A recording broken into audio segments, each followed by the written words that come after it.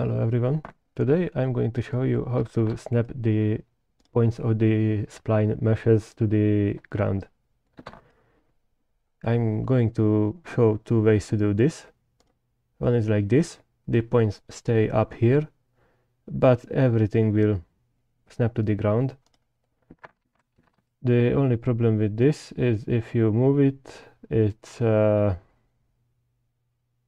pretty laggy, not great on performance. But the other way to do this is a lot simpler,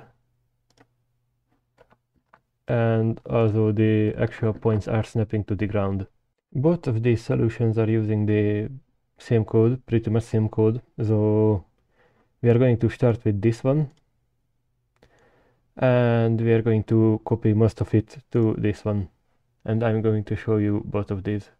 First of all, go to your Spline blueprint, and here we are going to need two Boolean variables. Call one of them refresh and set it instance editable. The other one will be moved to ground, and it will be also instance editable but also exposed on spawn. Set it up like this, so whenever you click refresh, it's going to refresh, but also set it back to false.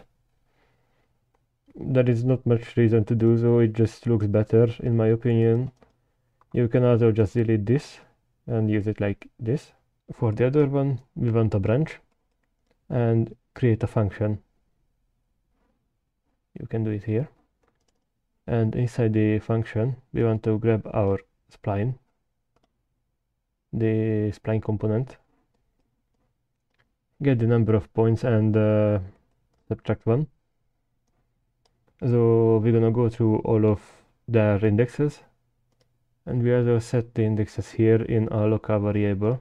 After this, we want to create a line trace by channel, and I did set up visibility for it. We are grabbing the spline and the index from here, and we want to get the location at the spline point and add something large to it, so we will trace from high above it, and we want to end the trace under it, so subtract a large amount again.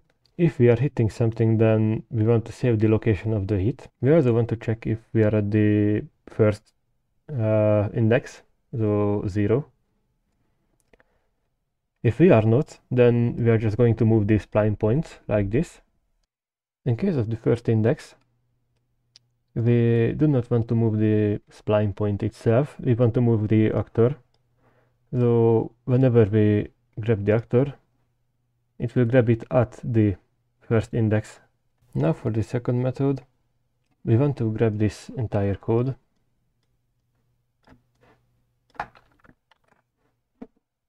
copy it, create a new blueprint class, no, wait, editor utility blueprint, and actor action utility is what we need. I already have one prepared. Create a new function and call it spline to ground or whatever you would like. Copy in our code. This is the same as this here.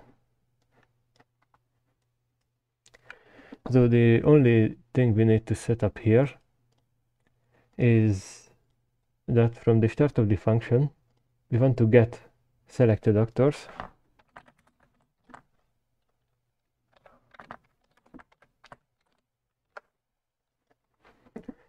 and on a for each loop, set each of them here, and also get components by class, and we are looking for the spline component.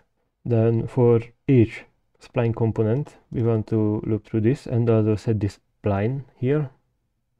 I could also call this spline component.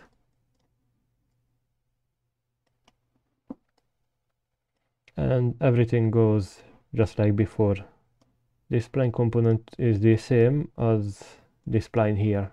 To use this, you simply have to right click on an actor,